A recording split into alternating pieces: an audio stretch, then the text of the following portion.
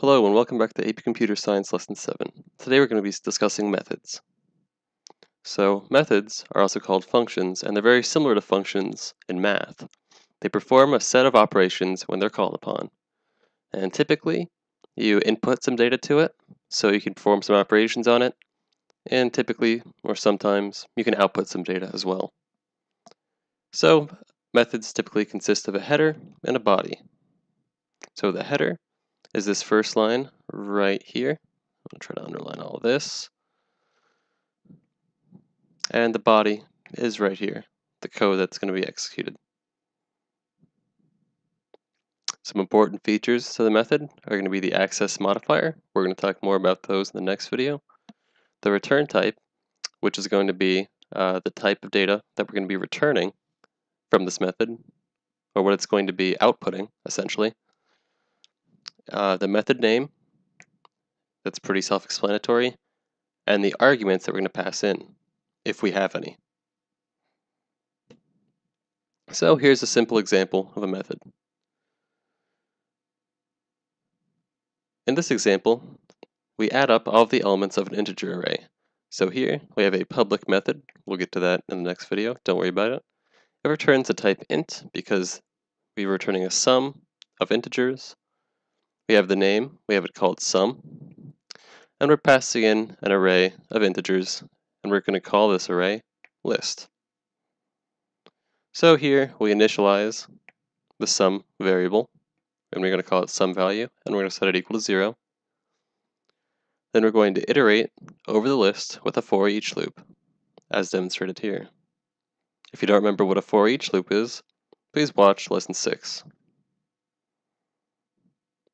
In each step of the for each loop, we're simply going to add the current value of the list to some value, which is the sum.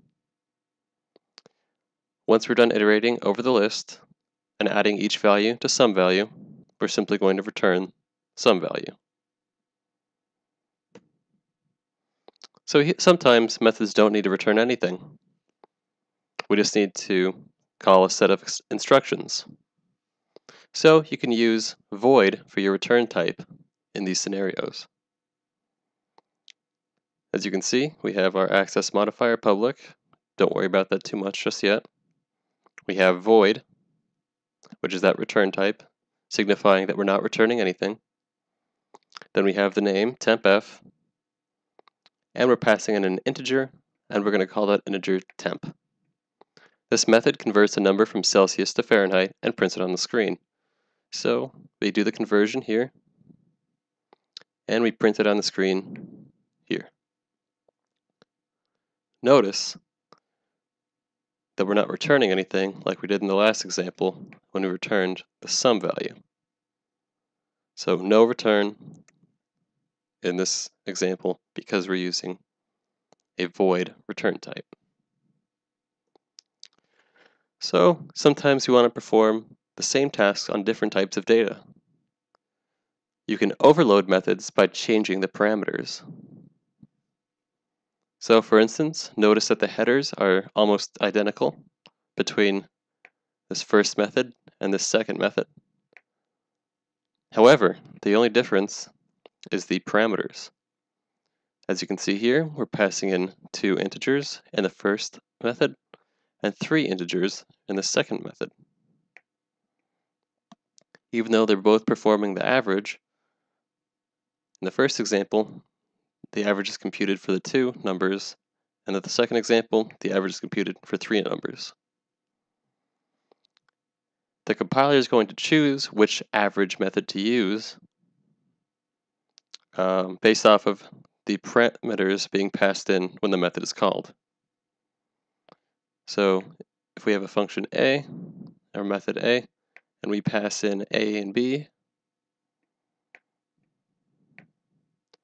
the compile in our code, and we have a semicolon here. The compiler is going to choose which average method to use once it gets to this line of code. So we're going to do another example. These are two methods that print out the contents of arrays. In the first example, we have a string array. In the second example, we have an integer array. Notice how we use the for each loop in both examples. This is a very useful tool. And for each iteration of this for each loop, we simply print out the content, as seen here, and we add a space. So we print out the content and add a space for both of these.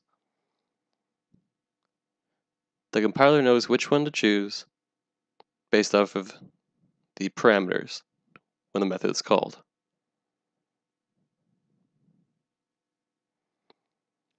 So it's important to realize sometimes that when we call a function, we're simply copying the data when it is passed in if it is a primitive type. So a primitive type, essentially, is anything that isn't an object. So that would be integers, floats, doubles, booleans, and so forth. So notice here that we have a method called fail method, and it takes in two numbers, a and b, and it simply adds 5 to a and subtracts 2 from b. So the result is as follows in the comments. Notice that when we try to use fail method here, when we declare an integer a to be equal to 2 and an integer b to be equal to 6, when we call the method, a is passed in here to be 2, 6 is passed in here, a becomes 7, b becomes 4, but since only copies are passed in, when we print out a and b, 2 and 6 are printed out on the screen.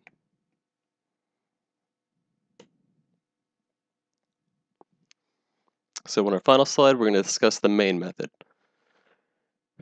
So your Java programs begin running from the main method. And in Java, the main method will always look like this.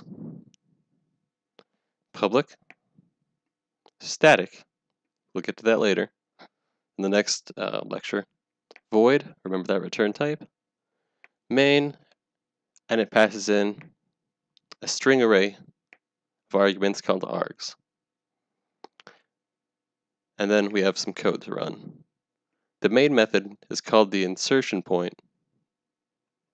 of your program. This is where all the code begins to execute. So every program that you create, regardless of how many classes and files and whatnot, regardless of whatever else you have, every program needs one, and only one. The class that contains the main method is called a driver class, and classes will be covered in the next video. This is the end of lesson 7. Please be sure to rate, comment, favorite, subscribe, the whole deal, share it with your friends. Thank you.